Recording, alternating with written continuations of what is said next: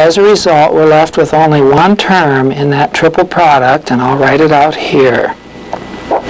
It involves T21, K22, and T21 again, and when multiplied out gives this final answer.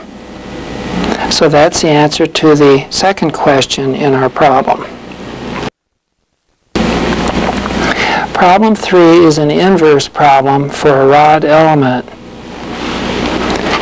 Basically, there's a rod element embedded in two-dimensional space, and we're given one of the components of that element's stiffness matrix written in the basic or underlying coordinate system.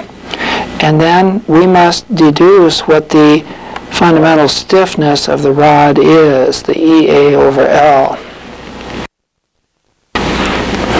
The solution to this problem involves looking at the transformed stiffness of the rod element in the basic coordinate system, which is the one aligned with horizontal and vertical directions.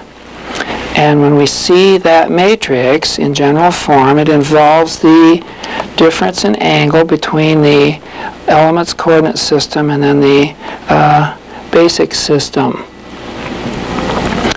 If we're told that that number is actually minus 4.5 times 10 to the 6 newtons per millimeter, it's basically a question of identifying the unknown part of this equation and solving for it. Now the signs cancel, then E over L is this ratio, and it's 9.28 times 10 to the 6th.